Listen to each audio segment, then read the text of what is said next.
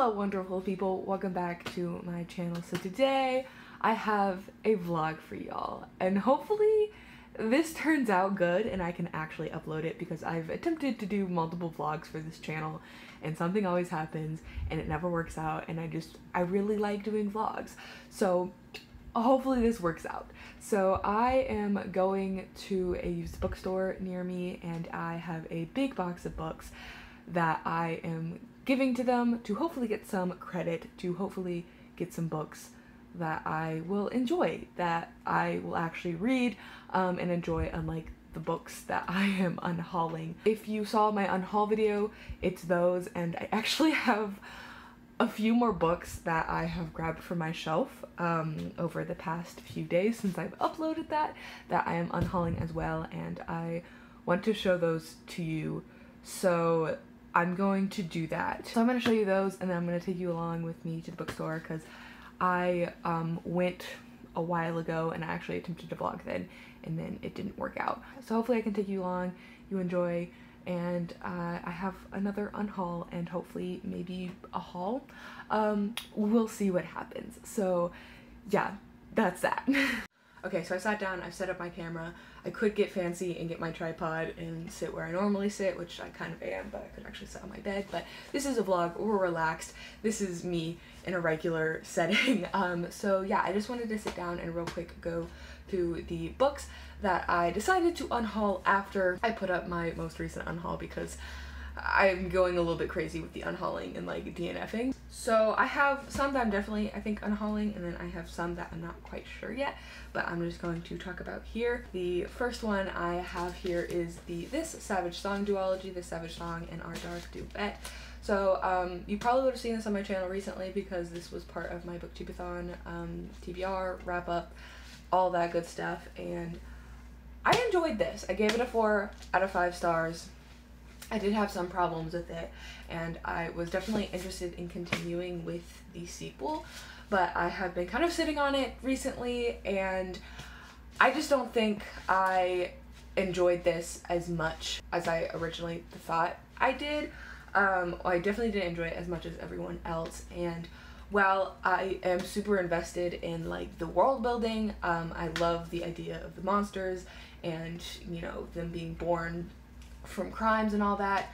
I just don't think it's enough for me to continue with this, because I wasn't that all invested into the characters. I wasn't all that invested into the plot itself. I felt like it was kind of lacking, so like the only thing that was really keeping me interested was the world. But I don't really think that's enough to continue, and I read like the first couple of chapters and like the epilogue, not the epilogue, the prologue of this, and it just, I don't know, it didn't grip me, so I don't know what's up with that. I'm going to unhaul these to hopefully somebody that will absolutely adore them, because I just am not that invested. So keeping up with the theme of Victoria Schwab, I have A Darker Shade of Magic, which is V.E. Schwab, her adult author name, pen name I guess you would say, and I got 150 pages into this, and again, I wasn't invested, and I don't know what it is, because like everyone adores her, and I can't deny that her writing is excellent, her world building is excellent, like she's an amazing author. Just for whatever reason, like her work isn't gripping me, and I'm not that invested, and it makes me upset, because like everyone loves her, and like I want to like be a part of the train, but like I just am not. So I'm unhauling this. Maybe one day I'll continue it, maybe I'll get it from the library and I'll fall in love with it, because it wasn't bad, it just, like I said, it wasn't gripping me, and I don't know why, because like everything is telling me that I should like these books. So maybe one day I will love V.E. Schwab, but for right now, I'm gonna unhaul these to somebody who hopefully will love them. Next up, I have A Daughter of the Pirate King by Tricia Levenseller, I think? Tricia Levenseller. I actually really enjoyed this. I rated it 4 out of 5 stars as well. From a critical standpoint, it probably would be like a 3.5, because it has its issues, but like I just rated it because it was super fun and I enjoyed it. But I'm unhauling it because I'm kind of like looking back and seeing all those flaws, and I just don't think I am invested enough to read the sequel. I was going to get it super cheap and read it, but I don't think I care enough. Like, this was great, it was fun on its own, but I've heard like a lot of mixed opinions on the sequel, and I just want to unhaul this to somebody who will hopefully enjoy it a lot more, and actually would want to keep it and reread it and read the sequel. But for right now, I just don't really care about reading the sequel. Maybe I'll get the audiobook from the library. We'll see. Next up is Everything is Falling, the selection series by Kiera Cass, and this is one that I am really not sure if I want to unhaul or not. Like, I was very, very conflicted because, again, this book in this series has its issues. Like, it's super, super cheesy and, like, totally, like, reality TV, like, drama where, like, you know it's terrible, but, like, it's addicting.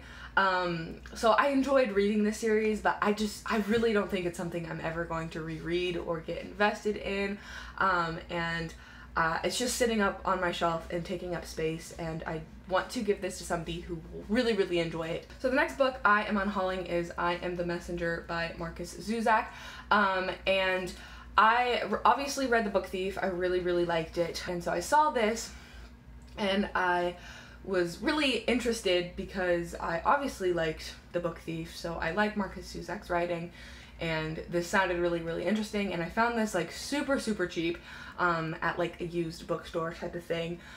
And so I bought it, and it's been on my shelf for a while, and I was doing more research on it because all I really know about it is what it says on the inside flap. And I was doing research, and I was reading reviews, and I've come to the realization that I don't think this is something for me. It's not something I think I will enjoy because it's completely different from The Book Thief. For whatever reason, I thought this was historical fiction.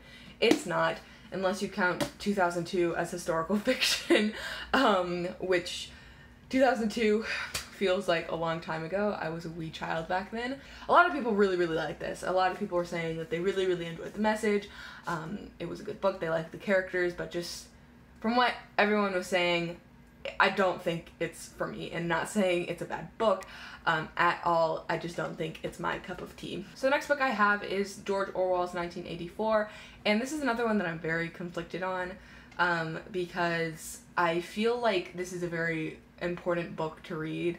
My mother really, really wants me to read it.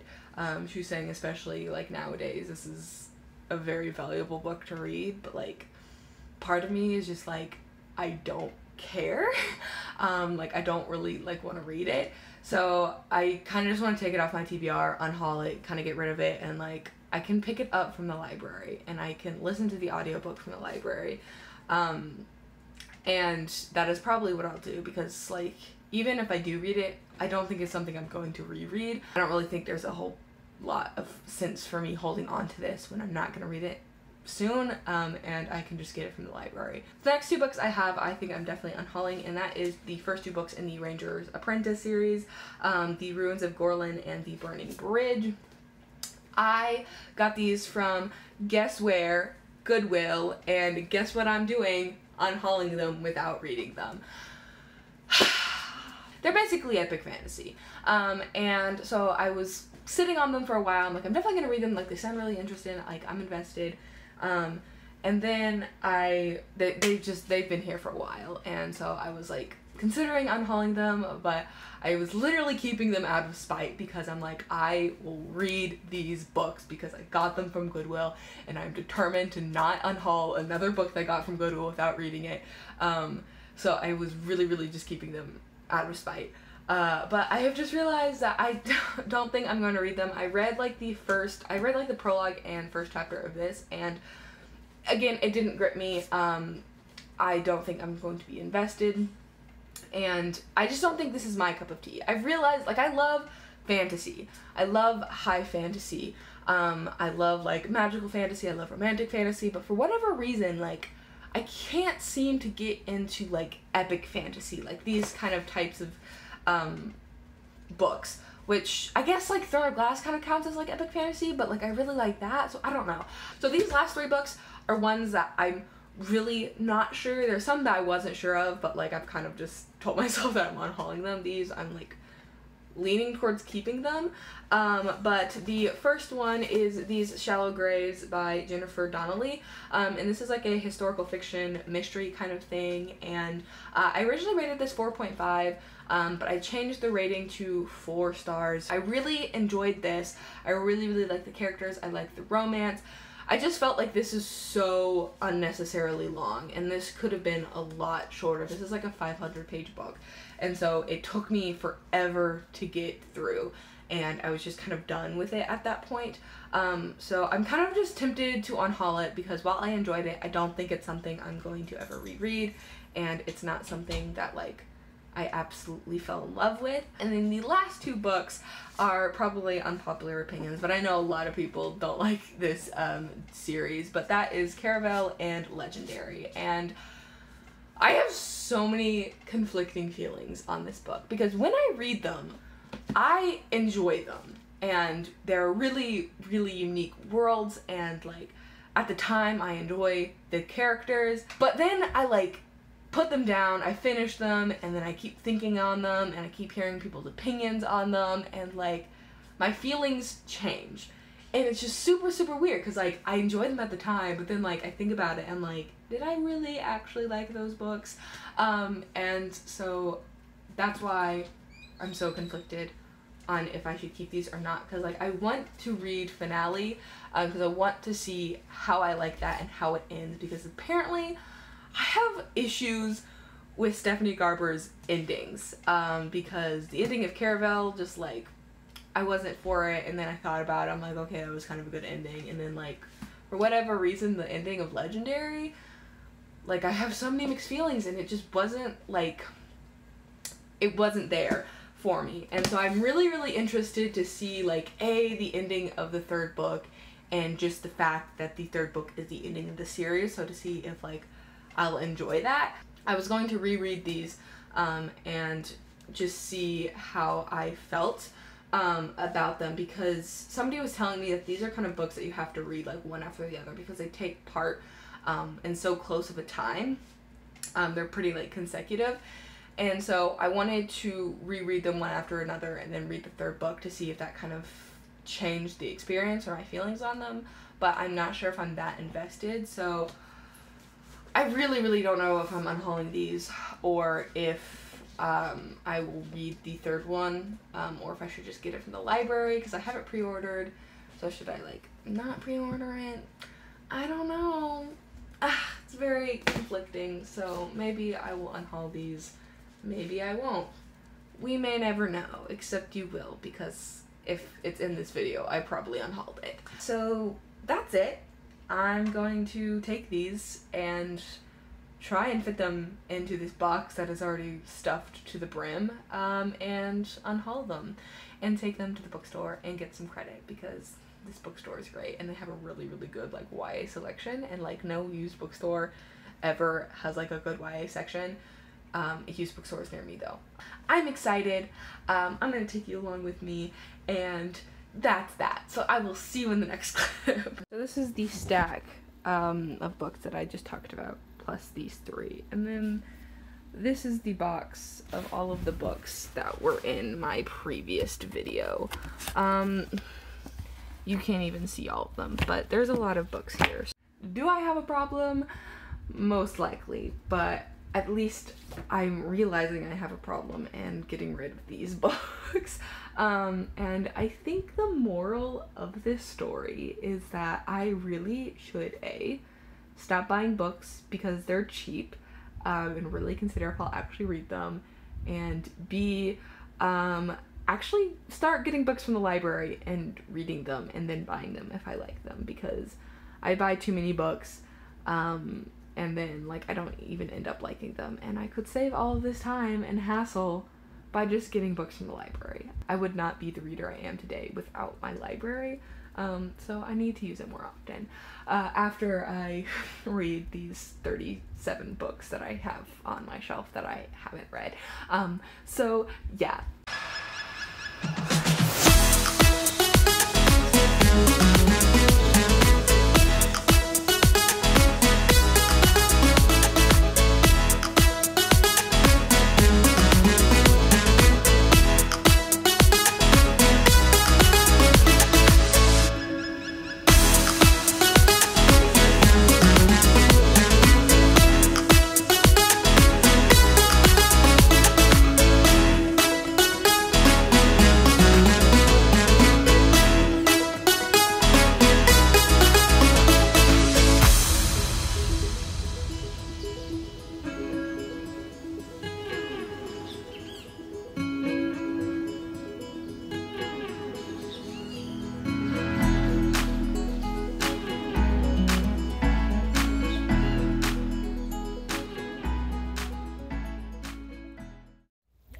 to make decisions, because I got quite a lot of credit. Technically I can get most of these, but should I, is the question. I don't know. This is very difficult. Hello wonderful people, I am back from the bookstore and I am just very, very excited and very, very happy. That is just one of my absolute favorite bookstores, and definitely my absolute favorite used bookstore, one of the best I have here where I live, and I feel like they have such an excellent selection and they do a pretty good job with the trade-in deals and getting store credit or like cash and stuff. They did take a majority of them because I do have a lot of popular YAs, and there's about 18 though that they didn't take, which they were the ones I was expecting them not to really take, or the ones I wasn't really sure if they would. So I'm probably going to donate those to my library, and they gave me about $70 in store credit, which was really, really good. I was really, really happy with that. I ended up spending almost all of it except for $4 of it. Should I have done that? No. Am I on a book buying ban? Yes. Did I just break that book buying ban? Yes. Yeah, I kind of have a problem, but like, at least I got rid of a ton of books, right? So with that being said, I'm gonna actually show you the books that I got.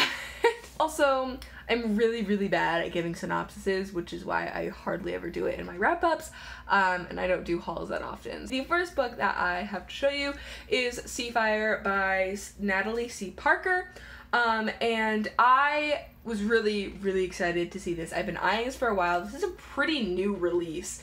It was only released a few months ago, and this just sounds right up my alley. It is about a pirate ship with an all-girl crew, and they are just kind of trying to get revenge and justice, and it sounds so cool, and I have heard really, really good things about it, and I have been eyeing it and wanting to buy it. I just haven't really had the chance because I have all these other books that I have been wanting to buy and read, but I saw it and I knew I had to get it. So this was $11.99. It's a little bit pricier because it is a newer release, and it's pretty much in brand new condition. The only thing is like this on the inside, which I don't even know where that came from or how it got there, but it gets covered up by the dust jacket, so it's not that big of a deal. The next two books I got are actually part of a series, and that is Like a River Glorious and Into the Bright Unknown. I'm trying to remember the title of this, and this is by Rae Carson. Yeah, I recently read her first trilogy, which is the Fire and Thorns trilogy, which I absolutely adored, and I have been eyeing this one. I've seen these and was actually really interested in them, but I didn't know they were by Rae Carson. I didn't know they were the same people. So I really wanted to read these after reading Girl of Fire and Thorns, and so I'm really, really excited about it. I wasn't sure if I was going to get these, because they are the second and third books. Usually when I do this, it kind of just sits on my shelf for a long time, and I don't get the first one for a while. But I figured I might as well get them because they were both $7.99, and I just thought that was a really, really good deal. And since I know I want to read the series and it's one I'm excited for, I figured I might as well get it. So hopefully I can get the first one soon, and hopefully I can dive into this. This is basically an historical fiction set in the gold rush, and it is about a girl who basically has a power to sense gold. That's basically all I know about it. I don't know exactly what all that entails, but it sounds really interesting, and I just loved Girl of Fire and Thorns, so I'm really excited to read another series by the author. So the next book I have is Reign the Earth by A.C. I'm not going to try and pronounce her last name. I'm so sorry. But this is one I've actually been eyeing for a while as well. I have been seeing it around and I was interested in it, but it wasn't something that was like a top priority. But then the second book is coming out, or has come out, and I read the synopsis for that, and that one really, really interested me. And they're companion novels, so you don't have to read both of them or in order, but I just figured I wanted to read this one because it sounds interesting and it sounds like something I would enjoy, so I figured I would pick it up, especially because this is $7.99, and I've been eyeing it, and yeah, it just sounds really, really good, and it sounds right up my alley. Basically, it is about a girl who a war has been raging for a while, and she is willing to trade her freedom for an arranged marriage to the king, to kind of bring peace, and the person who she's arranged to marry is the king of a kingdom who bans the Elemente people, who are people who control fire, earth, air, water. Yep. And she finds out that she is one of the Elemente, so it's kind of just a struggle of what to do, and all that good stuff. So this sounds right up my alley, and I'm hoping I really enjoy it. The next one I found I was super excited to find, and thought it was super convenient, because I finished the first book in this little duology, and that is Wayfarer by Alexander Bracken. I read Passenger. It's actually going to be in my September wrap-up, which I probably will already be up by the time you see this, and I absolutely adored it. It was such a good book, and I'm so excited to have the sequel and dive into this, because it sounds like it's going to be just as good, if not better, which I at least am hoping it is. One of my favorite things about the hardcovers of these books is this little design here. The first one is so gorgeous. It is like a light blue with a silver tree design instead of ship, but this one is just as pretty, and this is basically in like pretty good condition. The dust jacket is a little beat up, but really good condition, so I'm really excited for this one. Next one I have is Love and War by Melissa de la Cruz, and this is the sequel to Alex and Eliza, A Love Story, which I read last year and really enjoyed. I thought it was an excellent book, and I love like revolutionary America. I love historical fiction, and I love like historical fiction romance, so that book was kind of just like perfect for me, especially because I love Hamilton the musical, and I love Alexander Hamilton's story. I just think it's super fascinating. That was kind of like the perfect book for me, and so I feel like that one wrapped up so nicely, and I just loved the ending. And so I was very skeptical when I heard that there was going to be a sequel, and actually I'm pretty sure this is a trilogy now, but I was like super skeptical because I'm like, it wrapped up so nicely, like there was no need for a sequel, so I was hesitant to buy this book. I actually originally pre-ordered it, and then I canceled the pre-order because I was like, I'm probably not going to read it for a while, and I kind of needed to save the money, but I found it for $9.99, and I was still debating it, but I just went ahead and picked it up, and I'm really honestly glad I did, because I think it's gonna be good, even though I feel like the first one wrapped up really nicely. I'm excited to see how this goes down and kind of see their relationship more. I just love it, and I love historical fiction, and I need more historical fiction. And the next book that I got, I was super excited to find, because I have been wanting to read this book for the longest time, and that is A Charm and a Curse by Jamie Questel, I believe is how that is pronounced. Jamie Questel? We're gonna go with that. This is basically another circus story that gives me major Night Circus vibes, but kind of like modern times, and it just sounds so fascinating. Basically there is like a curse on the circus, and this girl's like forced to travel with them, and there's a romance, and I don't know, it sounds really interesting, and I have just been eyeing it for a while and was super excited to find it. And this is like $16 I think on Amazon, and I got it for $11.99, and it doesn't have like raving reviews according to Goodreads, but I wanted to get it anyway because I don't know, hopefully I like it. I think I will. I absolutely love the Night Circus, and I have been trying to find a book with the same feel and kind of same vibes, and Caravel was kind of similar, but like Caravel's a lot different, but this is giving me way more Night Circus vibes, so I'm excited about it. Hopefully I enjoy it, and hopefully it's good. So those are all the books that I got today. Hopefully I don't drop these.